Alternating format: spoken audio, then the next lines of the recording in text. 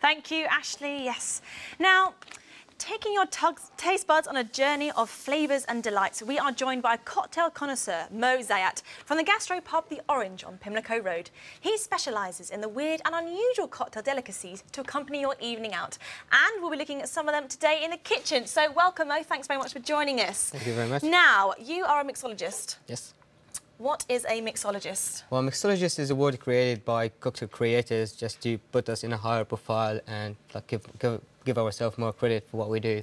Perfect. Right, so let's just start. What are you going to make for us? Is it a espresso martini? Yes, that's correct. Right, if you start, that'll be fantastic. Just kind of talk me through what's going on and what you're going to be using. Sure. For espresso martini, we need first main spirits, which is vodka, Kalhua, which is coffee liqueur, and espresso coffee. Brilliant. And it's very easy and simple to make. So can you also explain maybe a little bit where cocktails originally came from? Well, during the preparation in 1920s and 1930s in the United States, alcohol was very low.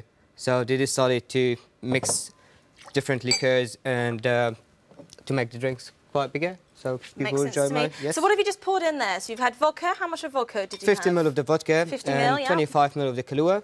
And you can both find these ingredients in our supermarkets. Yes, yes, that's. And what was that? Correct. So was that coffee? That's espresso coffee. It has to be espresso, yeah? Yes, that's correct. So Excellent. you get the nice thickness of it. How did you become a mixologist?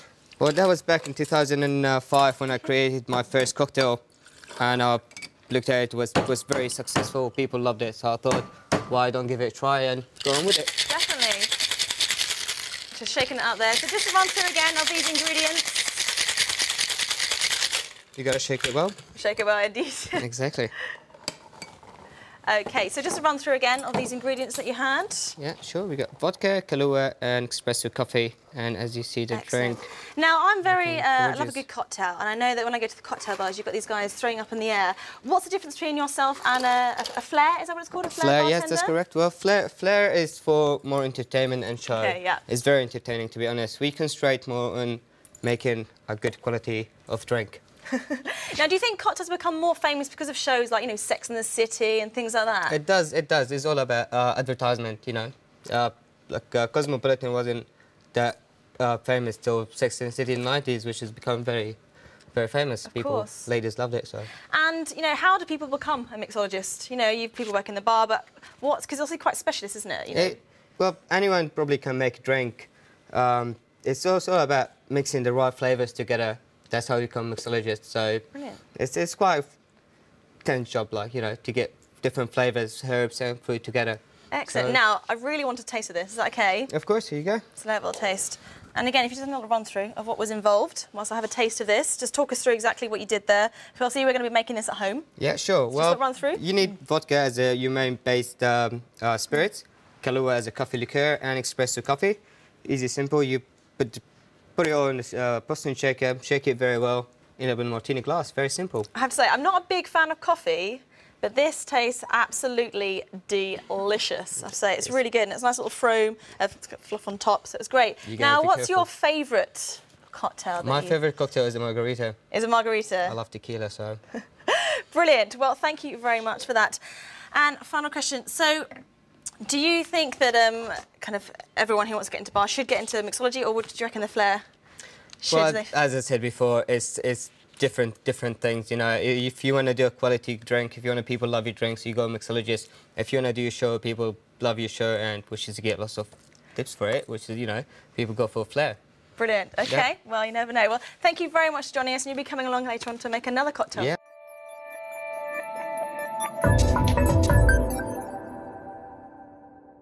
Now that we're back in the kitchen with our cocktail mixologist, Moe Zayat again. Yes, Moe, thanks very much for joining us again. Now, you demonstrated an espresso martini. Very nice indeed. You haven't tried it yet, have you? No, I'm going to later. But I'm very excited about this next cocktail. Is it a Solero? Is that correct? Solero, yeah, that's correct. Well, would you like to start making it for us? Because I cannot wait to try this one. So, of course. And if you just talk us through what we need and everything. Is it Solero and ice lolly? Yeah, but it wasn't named after it, though. It wasn't named after it? No. Oh, OK, fair enough. That's a shame. I like them. For the yeah, other lollies are available. Right, for the Soleros, what we need is fresh raspberries and fresh basil, fresh lime, apple juice, pineapple juice, vodka, raspberry liqueur, and sugar syrup. Again, everything you can buy in the shops. Of course, yes. Easy. Loving it. Yeah, have you got most of those things at home? I don't have the liqueur, actually. Don't you? OK. That is good. And can you make the syrup yourself at home? Yes, you can make it at home. All you need 2 parts of sugar and 1 part of water and mix it pretty good and it'll be all right.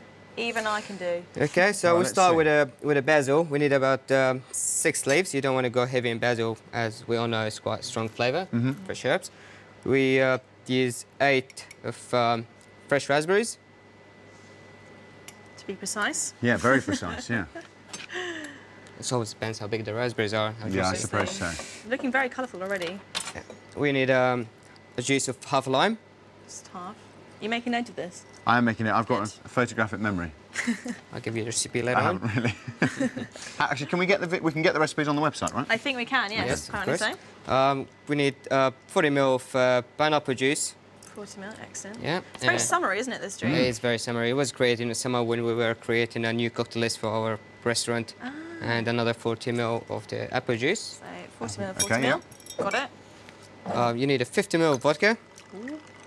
So that's 2 normal shots, is it? Pretty much, yes, okay. Correct. 25 ml of the raspberry liqueur. So that liqueur is really tasty, isn't it? Yeah, really good.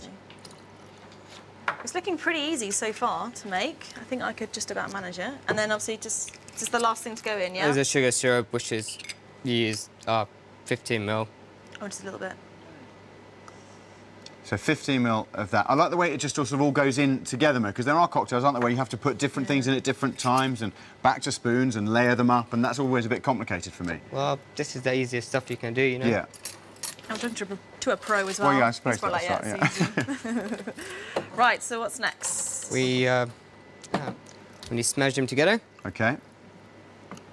Ooh. That's when it doesn't look so good, does it? Yeah, no, but I like the little bits of lumps and that kind of stuff. Oh, yeah, you get a little bit of raspberries coming out. It's looking really good. And you can smell it as well, I can smell the lime. OK, yeah, yeah. It smells really good. Fresh as well. There you go. It's definitely something you want in the winter to warm yourself up. Yummy, right. And then you mix it. Pour it in. Is this when we shake? Exactly.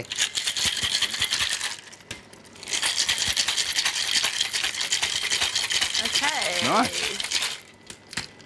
Excellent. You had the ice already in the other half of the shaker, didn't you? Yes. Yeah, okay. Right.